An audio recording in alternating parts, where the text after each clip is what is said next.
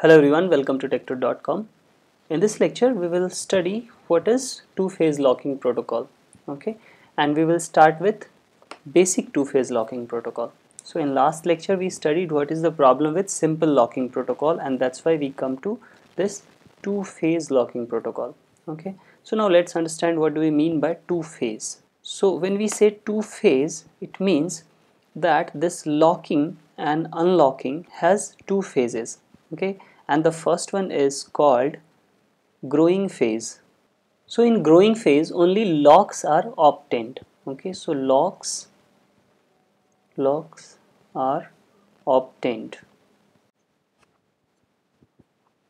but not released. It means that only locks will be obtained in this phase but no lock will be released in this phase.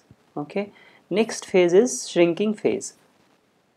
In shrinking phase, only locks are released but no new locks will be taken. Okay, so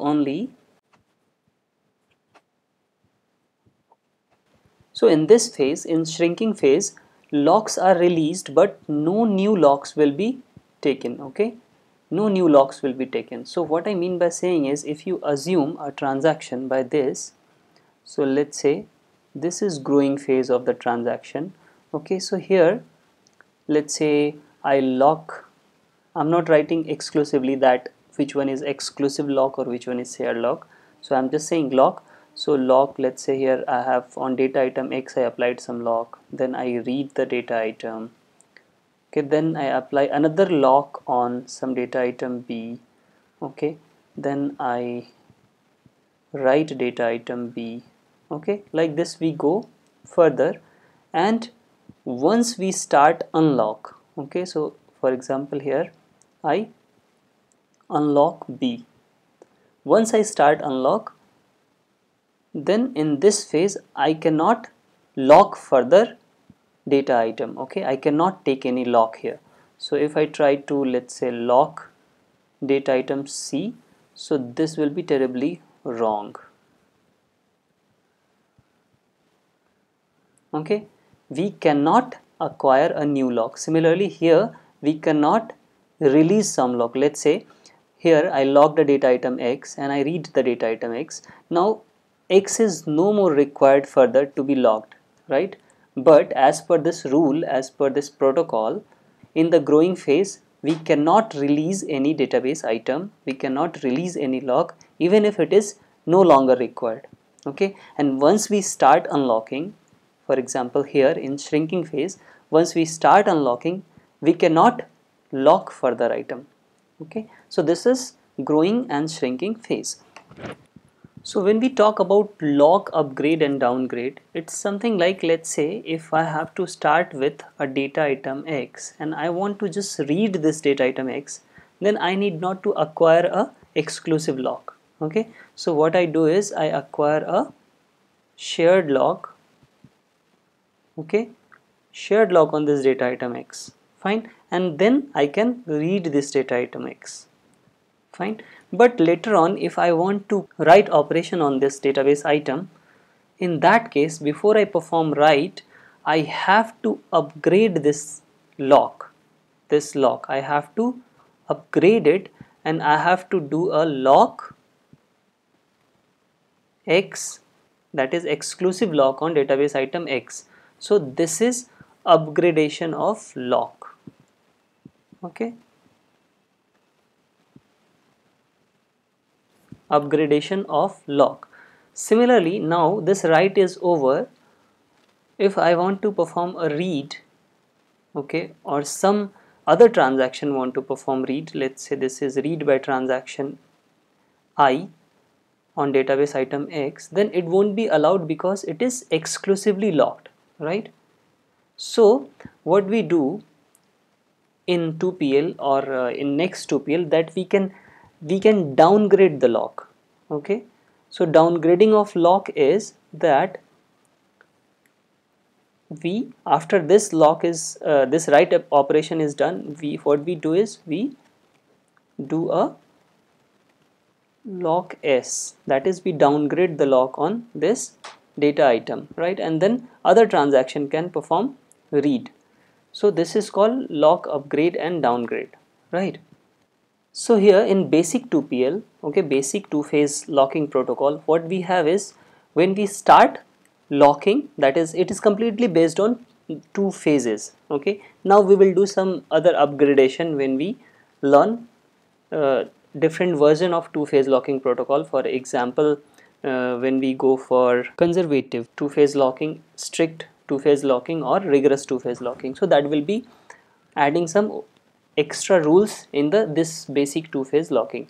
So two-phase locking is simply when we having two phases of lock. One is growing phase of lock where only locks will be acquired, and another one is shrinking phase where only locks are released, no new locks will be taken, okay. So this is two-phase locking, but the problem with this two-phase locking is this ensures serializability, okay, but we have a problem of deadlock and cascading rollback in this case. Another thing which we should know is that what is lock point, okay. So lock point is when we start in this, you see this is growing phase, right? Locks are growing. Now when we have the final lock on some database item, let's say here I have lock on some database item Z, okay, and after this unlock starts, and we already know that when unlocking starts we cannot lock further item, okay. So this lock, when we did our final lock, is called lock point, okay. So this is called lock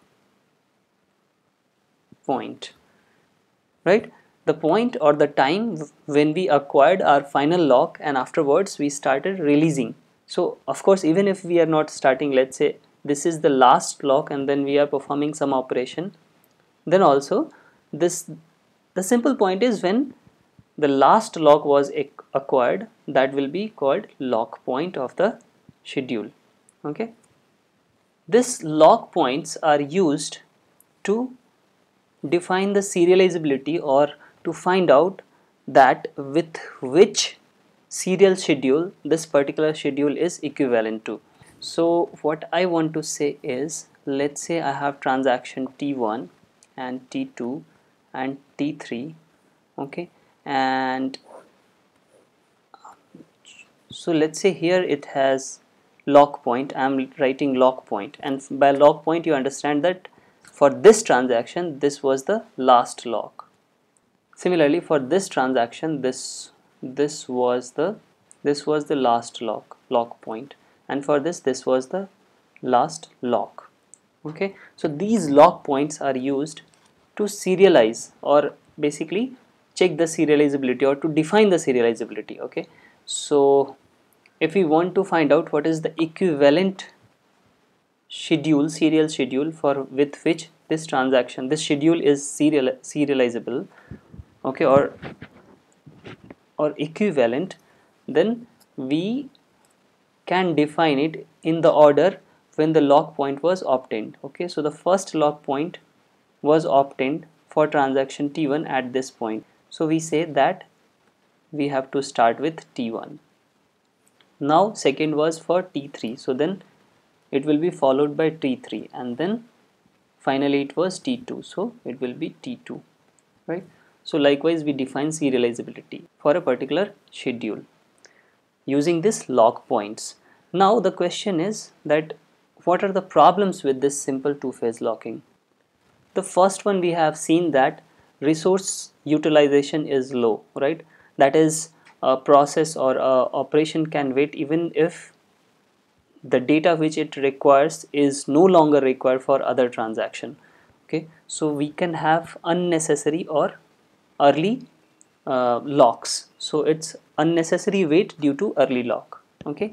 And second one, what we can have is we can have deadlock, okay. And one which we will talk is we can have cascading rollback.